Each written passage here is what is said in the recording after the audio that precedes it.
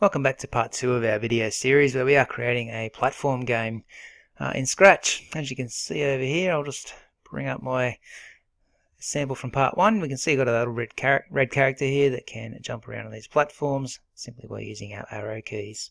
Okay, what we're going to do in this quick video today is put a dog on top of this red block. So I'm going to replace this character with a dog, and we're also going to be able to die when we fall off the platform and hit the bottom of the page.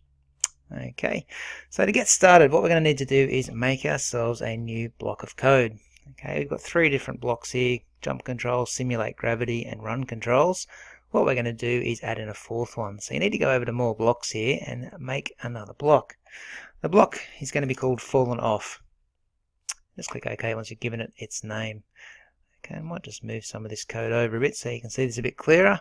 But fallen off here is going to be the code that we use for when we fall off the platform and hit the bottom of the screen and die. Okay, so what we're going to put under this, we're going to go to our control tab here and we're going to bring out an if-then statement. Basically we want to know if we are hitting at the bottom of the page, and if we are, then we want to say that it's game over.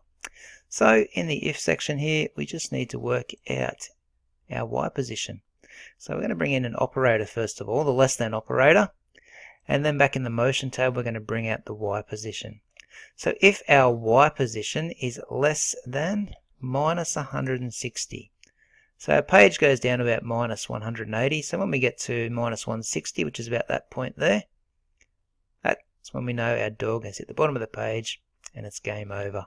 So all we're going to do is just broadcast a message that says game over. So instead of message 1 here, just go down and make a new message and call it game over. It's all one word. Click OK. Okay, so once we've fallen off platform, hit the bottom of the page, we broadcast the game over. Now we're going to bring out another block of code here that says when I receive the message game over. Okay, so when I receive game over, in control, we're not going to stop all, but we're going to stop other scripts in this sprite. Okay, so basically stops all these other scripts from running, so we can't play the game anymore. Now this fallen off piece of code is not yet activated, and what we need to do is just put it inside this forever loop up here. So when we start our game, this fallen off code will always be running, so it's always listening out for when we hit that bottom section of our page. So in more blocks, just go down and find fallen off and drag it and drop it inside this forever loop. So you've got fallen off there now. Okay, and that activates this piece of code, and then obviously when we hit minus 160 on the y-axis, which is the bottom of our page, we just broadcast the message that it's game over, and that stops all the scripts in that sprite.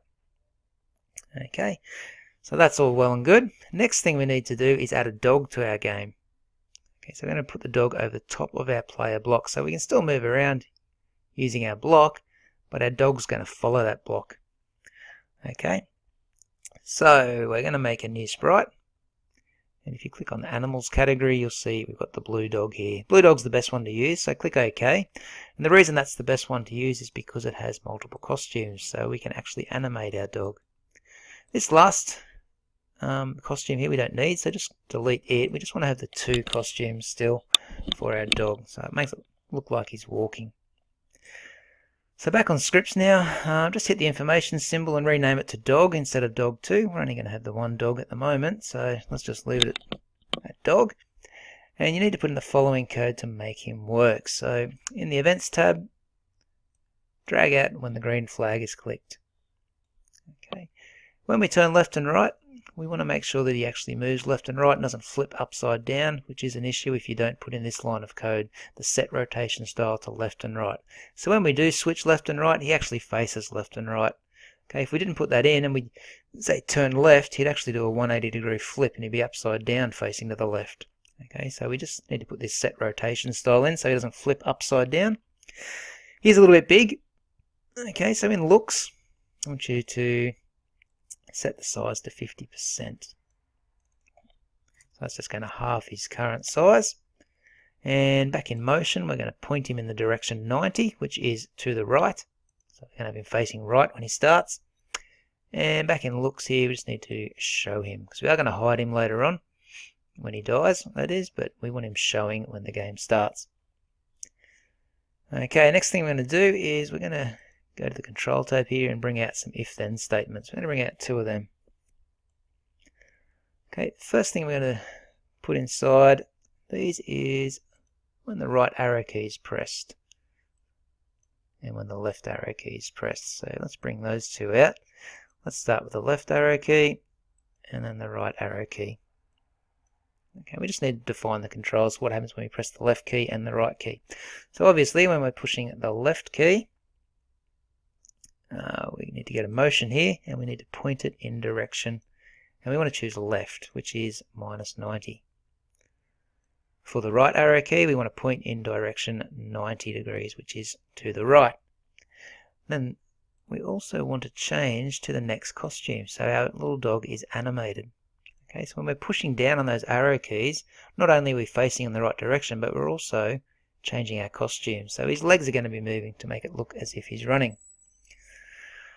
Okay, so we can snap these 2 pieces of code together and we're going to put a forever loop around them. So this code is always running. Okay, and we can bring that up here now. Alright, so that code is always running. It's always listening out to see if we're pressing the left key or the right key. And if we are, then we're going to obviously move in that direction. One more thing we need to do is we want to make sure that our dog attaches to the block. Okay, so we need to go to motion here. And we've got the go to mouse pointer option. I'm going to put that just below forever. And we're going to move mouse pointer. Well, we're not going to have mouse pointer, sorry, we're going to change it to player block. And you might have just seen that he snapped straight onto the player block. The other thing we want to do is make sure he's in front of everything. He is at this stage, but just to make sure, we need to choose the option go to front and put that just below go to player block. Okay, so that should be our code now to make our little guy go to our player block. So let's just run that game and you can see now our dog moves left and right and he can jump. Wherever that block goes, or the red block goes, our little dog's going to follow. If I just make this full screen for a sec, you can see that his feet are overlapping the platform a little bit.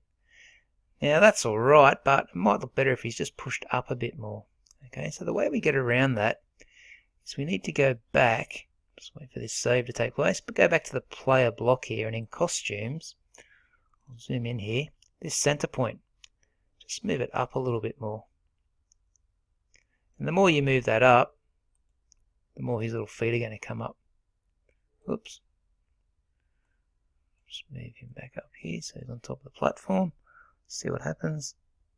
There we go. So if I make that bigger now, you can see his feet are pretty much on top of the platform now. So if we move him around, it actually looks like he's moving on the platform and he hasn't sunk into it at all. Okay, so you need to adjust that center point on the player block if you want to get your little dog's feet walking on top of the platform nicely. Alrighty, so that's looking good. The last thing we might do in this video is make our dog howl and change his costume when he dies and falls off the platform. So at the moment our platform's a little bit too long, okay, and he can't actually fall off it yet. So I might go to the platform sprite here and go to costumes. Now I'm just going to have to zoom out so I can see everything. And I might grab my select tool here and just draw a box over the top of that and just push it in a little bit. That way we've got a bit of room over the edge here for him to fall down and actually die. Okay, so back in scripts now you can see that our little fella, oops, has room to fall off the platform now. Okay, so we can move him over here and he can jump off and he can die. Might even move this platform up a bit higher. Okay, to about there. So if I was to run and jump off that platform now, nothing's going to happen. He'll just stop at the bottom of the page there. Okay. What we want to do is actually code it up so he changes his sprite and starts howling when he dies. Okay, so what do we got to do first? We might make a new sprite. And if we go back to animals here, we're going to bring this dog 2 back in, the blue dog.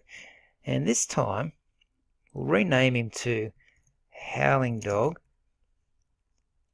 And we're going to go to his costumes and actually delete the first 2 costumes this time. So we're left with this one here. So it looks like he's thinking.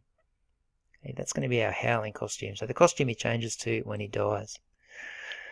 So what we're going to do next is bring in the code. So while we're still clicked on the Howling Dog, we're going to go to Events and bring out when the green flag is clicked.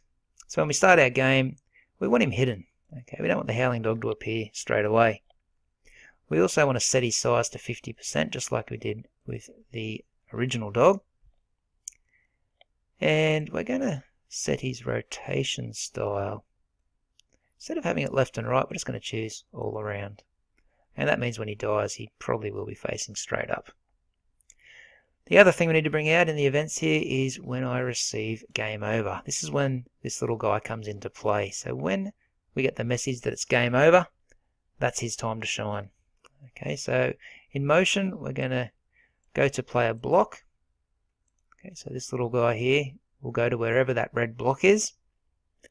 And we want him to be in front of that red block, so make sure you choose go to front.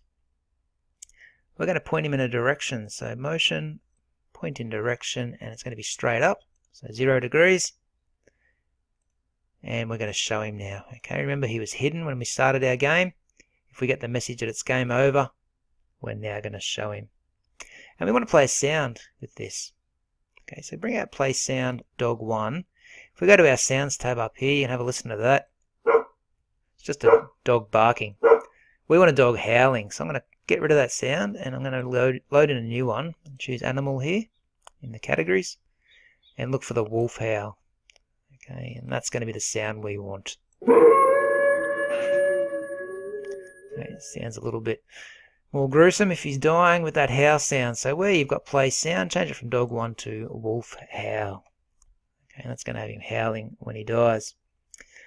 Now the last bit of code we need to bring in, we need to do it on this original dog sprite. So go back to your dog sprite here, the original one, and we're going to bring in an event that says when I receive game over.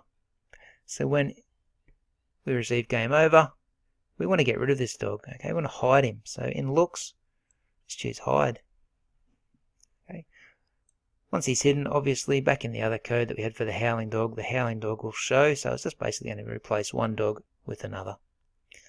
Alright, so let's go and run this game. I just need to move my little blocks up here. When we run this game, we should see this guy disappear. Okay, so we've got our game working again. We've got our dog moving around. He can jump around on platforms. Let's see what happens when we jump off the platform. There we go. So we've got our game looking good so far. He can fall off the platform and he can die now. So I'll just stop that. That's all I want to show you in this video. In the next video, we're going to start making up a few different levels for our dog to work on. Okay, so I'll see you in the next video.